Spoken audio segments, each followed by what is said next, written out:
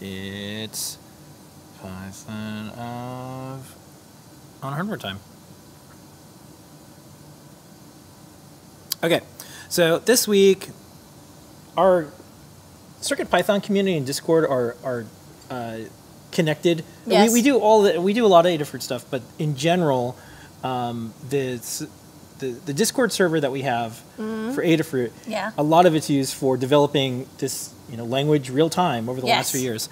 So we always make a big deal when we hit another milestone. And one of the things I noticed is if you keep track of things, like folks on your Discord server, if you measure something and you celebrate it, it just seems to make it happen more. It works up, yeah. So 31,000 people. There happen to be 4,513 people online right now. That's nice. Thank you so much, everyone. 31,000 thanks. It's super cool that you're all there, and we're going to continue to keep it one of the best places online.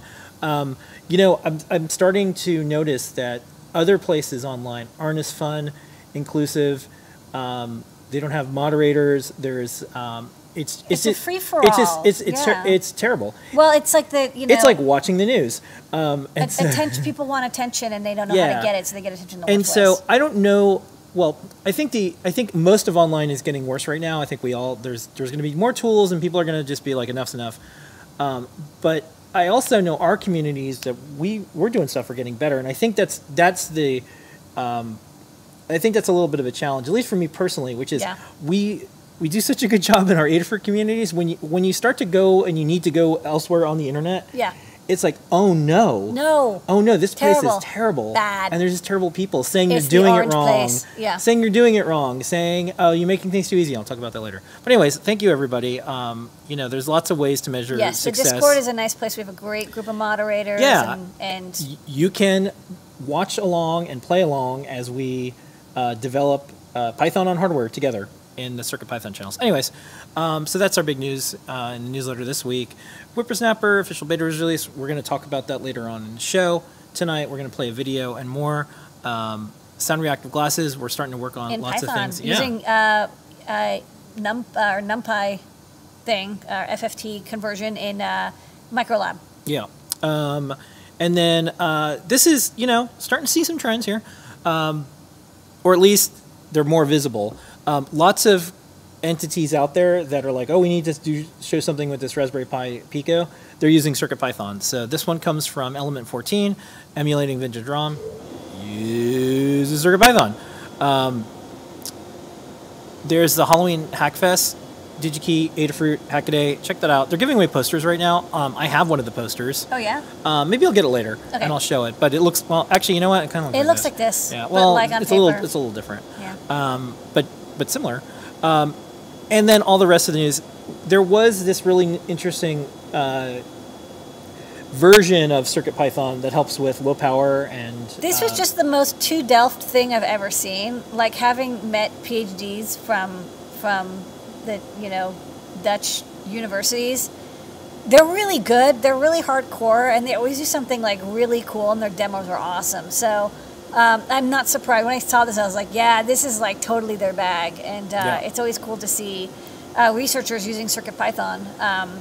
There's a lot of computer scientists and engineers working on CircuitPython. We designed it for people who want to do CircuitPython as well.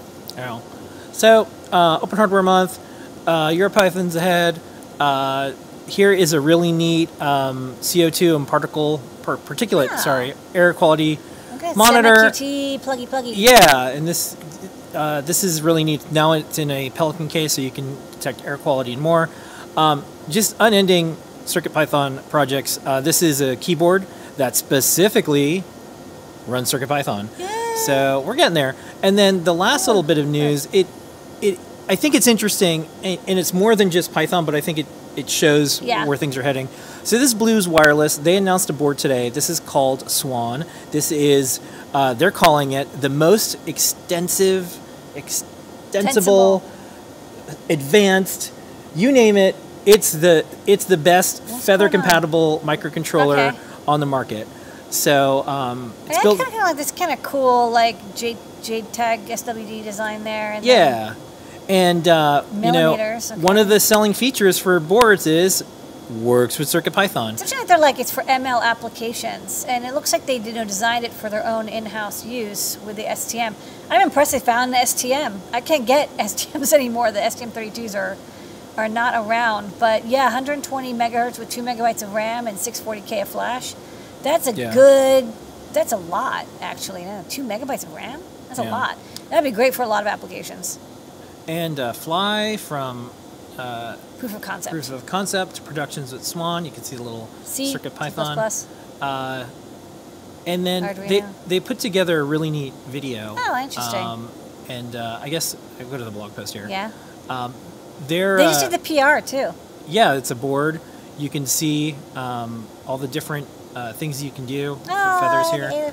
Yeah, this is really neat. And, I'm so glad I made an open standard that people can use. Yeah, and so to me, this is just another example of if you do something open, lots of people can use it, and this is why we're seeing Feather.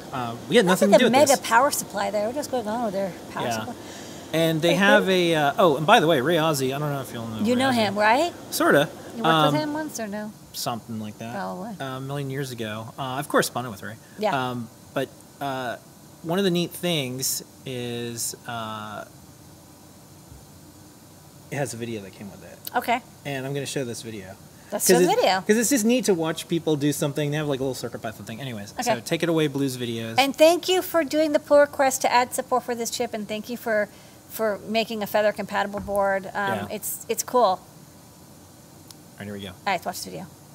Are your microcontrollers letting you down? Are you tired of bolting on integrated circuits and GPIO port expanders just so you can build even the simplest of projects? Are your printf debugging sessions getting boring, leaving you longing for proper step debugging like real developers have? C, C++, Arduino, CircuitPython? Can your development team ever agree on anything? Introducing Swan, one of the most advanced microcontrollers in the universe. These beautiful castellated edges provide access to 64 pins on the integrated STM32, supporting 20 communication interfaces. Skip printf. Join the modern age and step debug the Swan using VS Code. And you can copy and paste your code in any of these languages because Swan will run them all. Plus, Swan is Feather and Featherwing compatible, so you can soar to new heights with the coolest microcontroller in town. Isn't it time your MCU was as smart as you are? Soar to new heights. With Feather and CircuitPython. I'll buy that for $1. I don't know. It's cool. I love their like little fake ad.